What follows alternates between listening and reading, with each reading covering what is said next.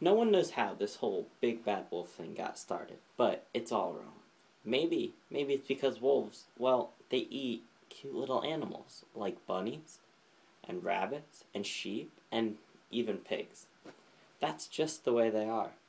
If cheeseburgers were cute, folks would probably think people were big and bad too. But the whole big bad thing, it's all wrong. The real story is about a sneeze and a cup of sugar.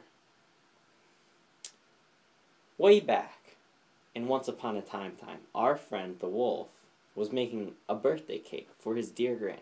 He had a terrible sneezing cold. He had run out of sugar, so he walked down the street to ask his neighbor for a cup of sugar.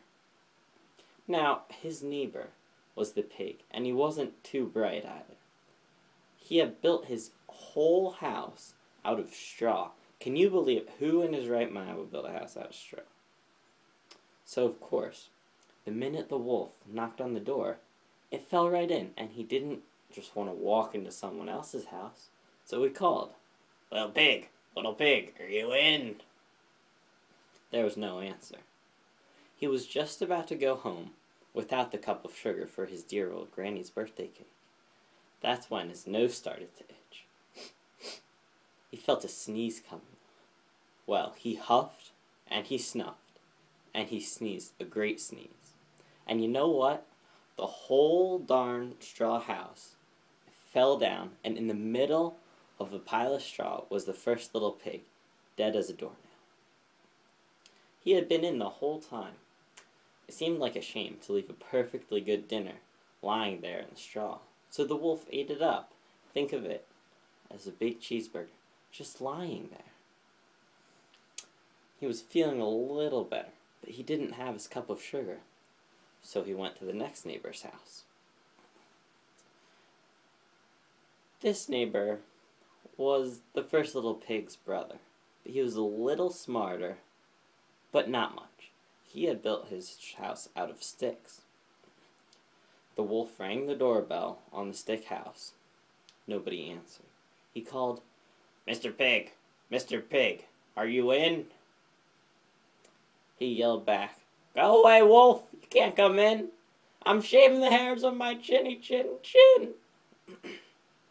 He had grabbed the doorknob when he felt another sneeze coming on.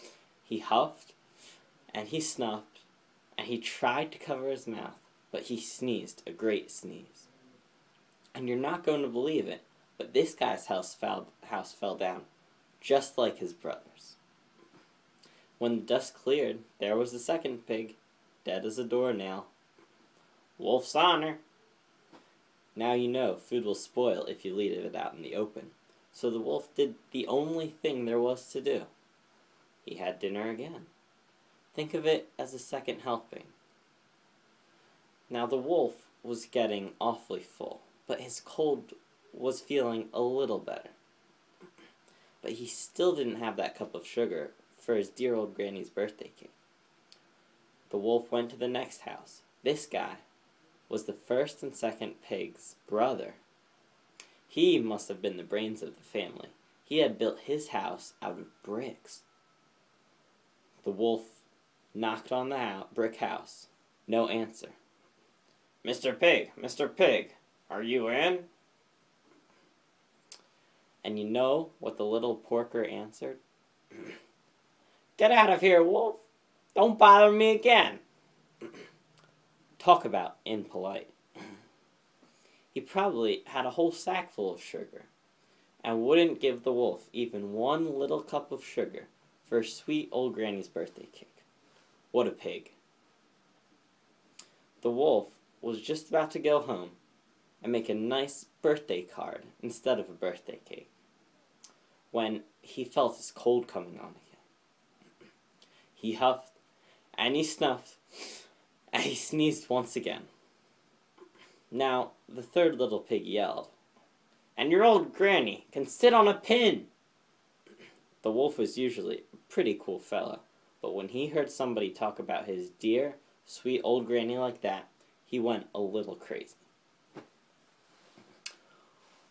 When the cops drove up, of course, he was trying to break down this pig's door, and the whole time the wolf was huffing and puffing and sneezing and making a real scene. The rest, as they say, is history. The news reporters found out about the 2 pigs he had for dinner. They figured a sick guy going to borrow a cup of sugar didn't sound very exciting. So they jazzed up the story with all that huff and puff and blow your house down stuff. And they made him the big bad wolf. That's it. The real story. The wolf was framed. But maybe you could loan him a cup of sugar.